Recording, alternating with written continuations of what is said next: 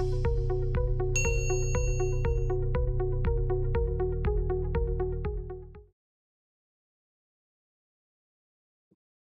everyone, welcome to Simplilearn's YouTube channel, and in this session, we will learn how to calculate age in Excel.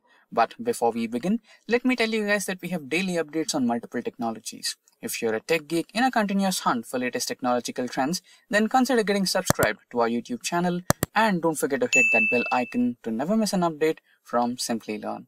Now without further ado, let's get started with our one-point agenda, that is how to calculate age in Excel. So for that, let's get back to the practical mode, and you can see now we are on our Excel spreadsheet, and you can see we have a column of dates, and on the column B we have age. Now how do you calculate the age using the date of birth? So this is completely simple.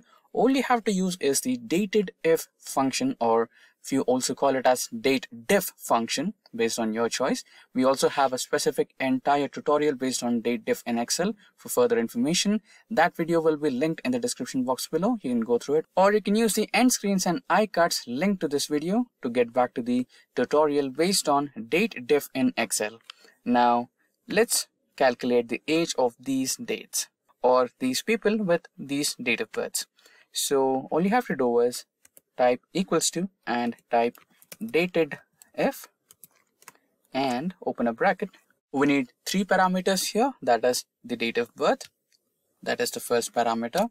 Now the second one is the today function, because you are calculating the age of these people as per today, right? So we have a today function in Excel. Press on tab to select it and give a close bracket, now comma, and if you wanted to calculate the age in terms of days, you have to give D as the input.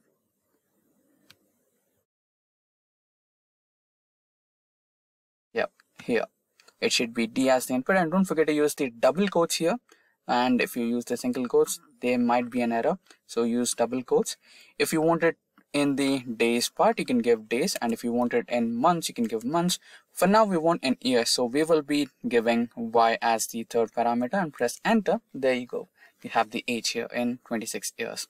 You can drag the same function and you have the ages here as you wanted, right? So this is how you calculate age in Excel, and with that, we have come to an end of this tutorial on how to calculate age in Excel. If you have any queries regarding any of the topics covered in this session, or if you need the resources that we used in this session, then please feel free to let us know in the comment section below, and our team of experts will be more than happy to resolve all your queries at the earliest. Until next time, thank you, stay safe, and keep learning.